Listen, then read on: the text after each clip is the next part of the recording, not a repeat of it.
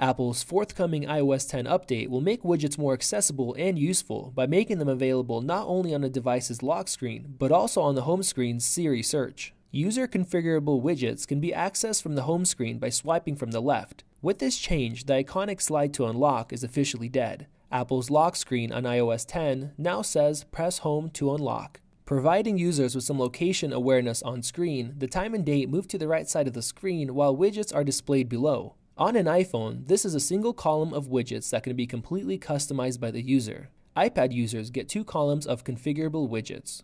Apple's own built-in widgets include the Weather app, Up Next from Calendar, Siri app suggestions, the Apple News app, and Map destinations. And because the new lock screen uses the same widgets from Notification Center, they'll work automatically on the lock screen and Siri search screen in iOS 10. Some widgets feature a Show More button, allowing detail to be expanded. iOS 10 remembers a user's preference and will continue to show expanded widgets. If you have an iPhone 6s with 3D Touch, widgets can also be found with some apps on the home screen with a firm press. For more tips, reviews, and how-tos, be sure to subscribe to Apple Insider on YouTube.